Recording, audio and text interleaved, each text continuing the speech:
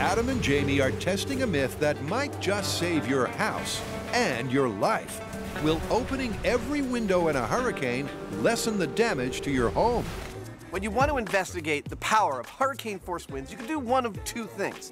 Either A, get yourself into the middle of a real hurricane, or B, travel to the University of Florida's Hurricane Research Facility, which is where we are now, where they have the world's largest portable hurricane simulator.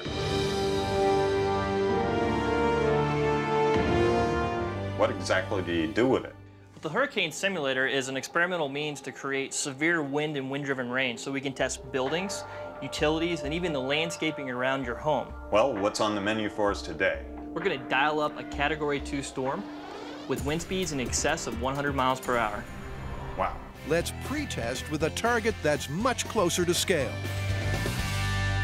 7 years of shooting this show and they finally got us a trailer. Yep. Well, let's put it to good use.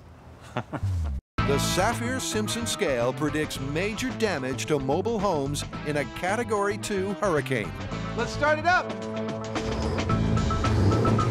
Medusa barely gets time to warm up before this caravan turns into trailer trash.